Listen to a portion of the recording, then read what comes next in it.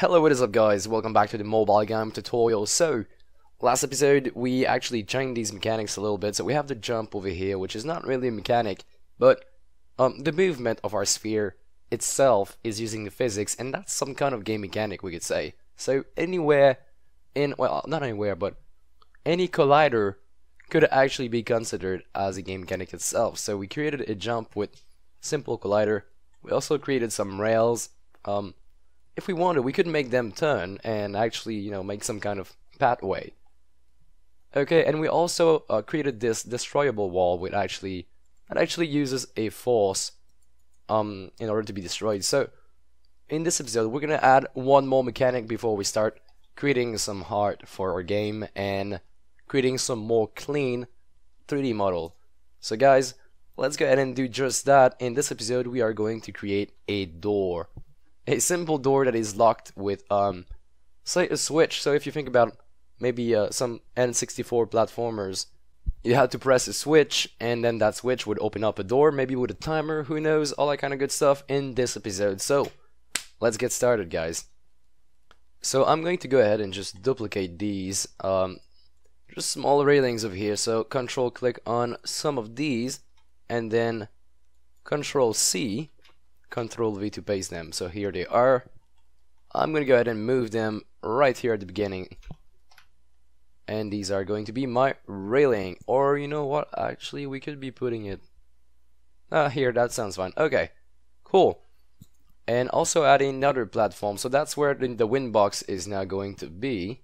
So I'm going to take it from here and put it right here. Okay, so the point of this tutorial is going to have an object, so maybe another cube, because we really like using cubes. And this is going to block the rain. This is going to block the path until somebody hits a switch somewhere. Okay, so alright, so we got the object over here. Now we gotta find a way to destroy it, and I am going to create a script that we're gonna put on a switch, and that switch is going to look at this object and just destroy it. So again, let's create a cube. Let's be original and create a cube again. So create new 3D object, cube, and on this platform right here, that is going to be a switch. So I'll go ahead and just make this small like that, and here it is. Okay, so that's our switch. I'm going to rename it because our scene is getting quite dirty, and that is okay because that's our gym, and eventually this is going to be gone, but right now we're just creating some game mechanic really fast on the fly. So okay, so we got our switch.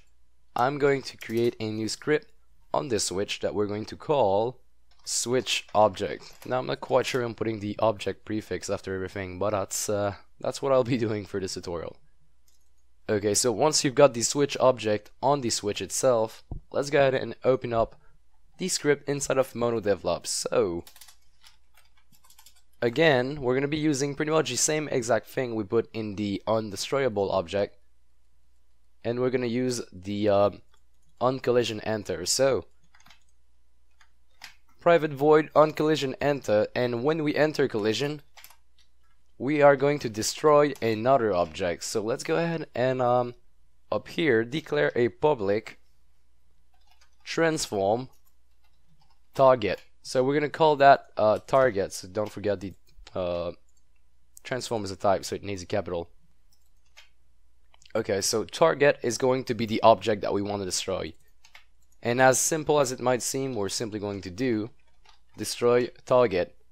Now we could be putting it in the same exact script as a destroyable object and just tweak it around, but eventually I also want to add animation to this, and we don't necessarily want to destroy that object, but maybe just move it away, or move it upwards so we can still see the gate, and not necessarily destroy that object. So that is why I'm splitting these two. Okay, so now if you go back on your game and if you look at the switch, then as you can see there is now a target right here, and we need to assign that target, else we're going to get a null reference error. So let's go look at the cube over here. Oh, if I move, next to my cube. Here it is. So that is my cube number 2. I'm going to rename it for gate. And now if we go back on our switch, it takes in a target, as you can see over here. We are going to drag and drop the gate in here. Okay.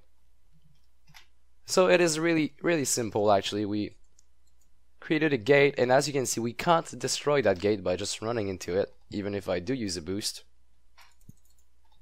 We're not getting any result, but now if we go on this side, we destroy this and stepped on our switch. Oh. Destroy on the game object itself.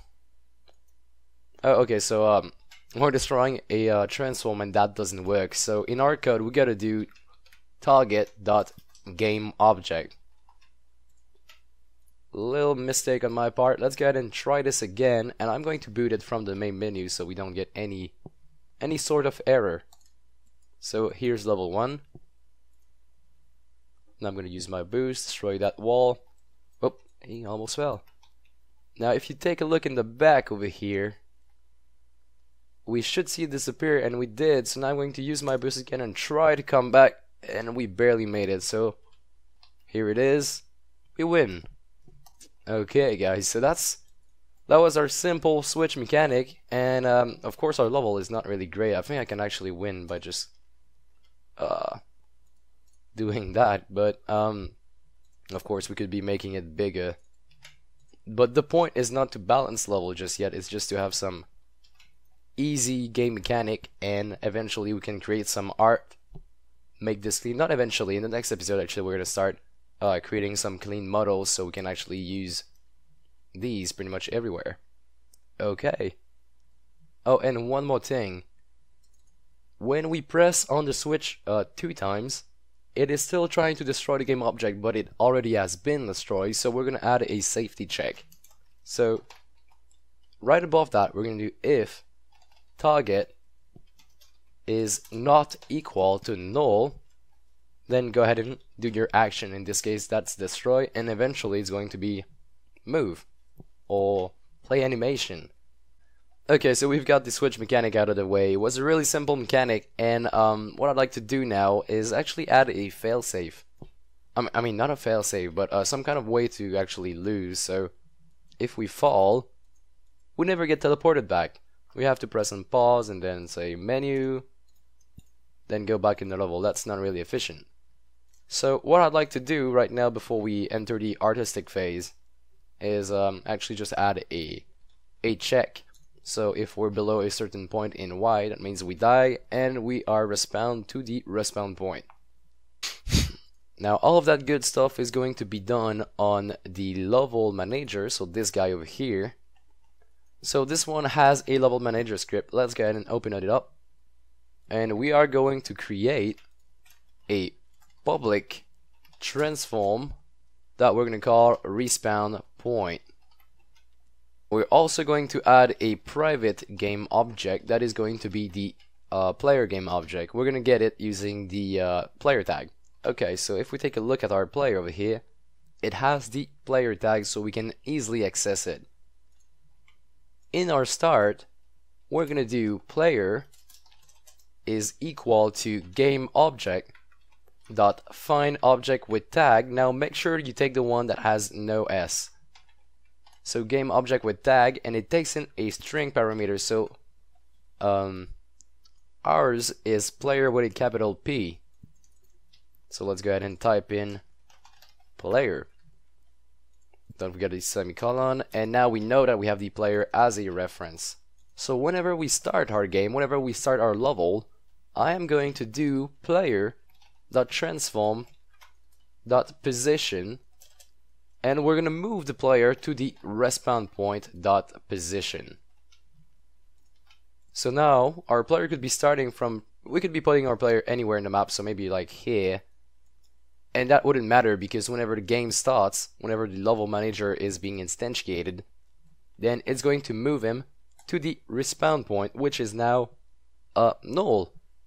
So we're going to create a new empty game object. Here it is. Make sure you rename it for respawn point, and maybe added some kind of icon so we can see. So I'm gonna use this little cyan star.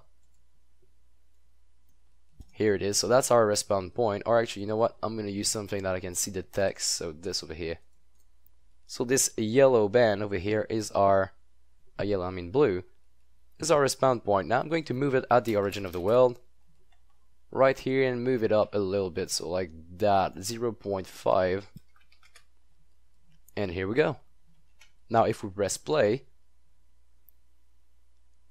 oh, we haven't assigned the field, my bad. So let's select our level manager and actually drag and drop the respawn point in there. Here it is, drag and drop. Alright, let's press play once more. And as you can see, our ball was actually over here, and it was teleported back to the respawn point when the game started. So, just for the sake, I'll just be putting it here. Right. Alright, okay, so next thing we need to do is actually check, is our player below a certain point? So is it like below, say, 10 in Y? If it is, then let's just go ahead and bump him back up to the respawn point. So let's go ahead and declare ourselves a update inside of our level manager. So below the start, I'm going to do private void update, and in here it's going to be really simple. All I'll do is check if player.transform.position.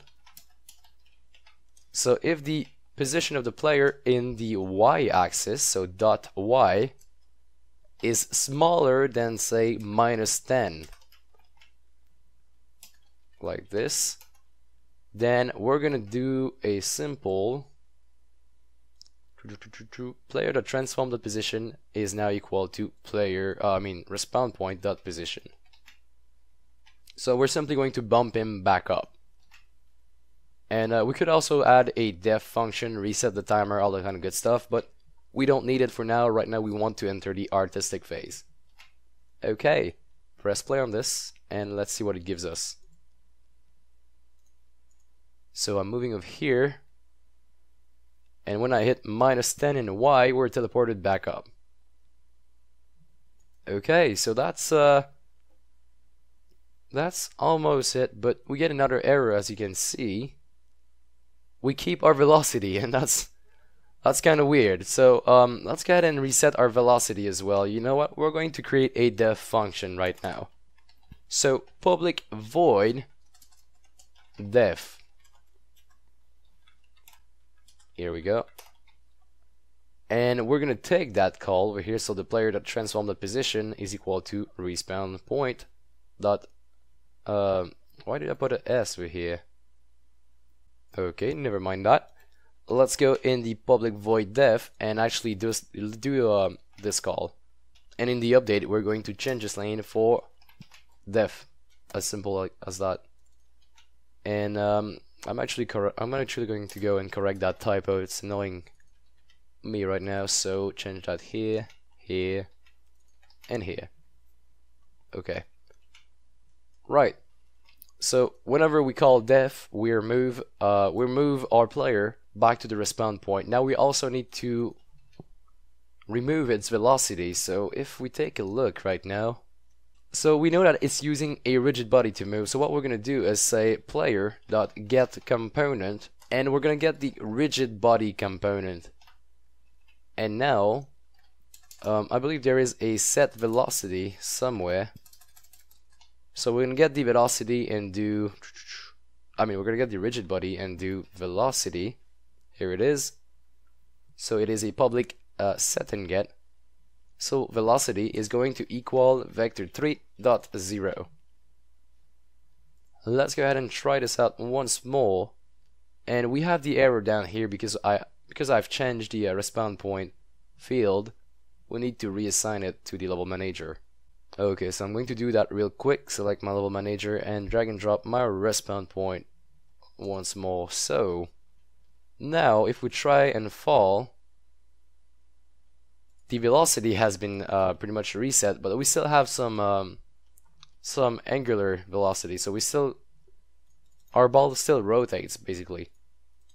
So there has to be something else we could be doing. So I'm gonna do another get component rigid body right now, and just to test it out, do angular drag or angular velocity is equal to vector 3.0. Press play. And if we press this out, okay, now that works fine. We reset to the respawn point, and we got no more forces anywhere being applied. Alright, so that code is going to do the job. I'll simply put my rigid body inside of a field here so we don't call get component twice. So I'll just say rigid body rigid is equal to player dot get component rigid body, and I'm going to do rigid dot velocity is equal to vector 3.0, and also rigid dot angular velocity is equal to vector 3.0. Okay guys, so if you enjoyed the video or if you learned something, please go ahead and leave it a like. It really helps me out. And if you have any question or comment, you can also leave them in the comment section below, and I'll try to answer as soon as possible. Alright guys, so thanks again for watching, and I'll be seeing you in the next episode.